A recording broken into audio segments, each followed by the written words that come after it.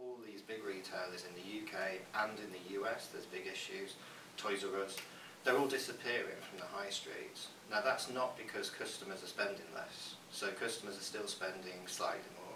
They're spending it online because Amazon came in as a brand new company a few years ago and said, we're going to do everything online, we're going to make it amazing. And so everybody tries to fight Amazon, and quite often retailers say to me, what's the anti-Amazon strategy? Yeah. Or CPGs, they say the same. And actually I think blockchain is the next one to change it, because with blockchain the supply chain becomes transparent, very clear, you can look at all your costs, you can look at your provenance.